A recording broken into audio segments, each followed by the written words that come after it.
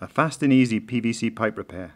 Recently I installed a lower shelf in the bathroom, but a week later noticed a damp patch on the exterior of our house. So I carefully chiseled away the cement from the block wall just above the damp patch close to where the shelf wall plug holes are located. Sure enough, I drilled through the edge of a PVC sanitary pipe. In this situation you could cut open the bad section and replace it with a slip and compression coupling, which in my case isn't easy to install as the pipe is encased with cement. I decided to use a homemade C-clip. I purchased a small cut-off of 1.5 inch PVC pipe. I then cut off a 2.5 inch piece. After that you'll need to cut out a small section of it. Now you have your C-clip. I'll be attaching it as shown here, but the final install will have PVC cement glue.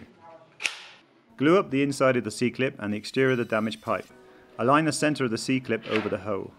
I ran out of the PVC glue, but then added some more later on around the edges of the C-clip. Let the glue dry for 24 hours. After the glue had dried, I made several tests to see if the pipe was fully sealed and all was good. Remember that this type of fix should only be used on a low pressure pipe. If the video was useful, please consider giving it a like or subscribing. Many thanks.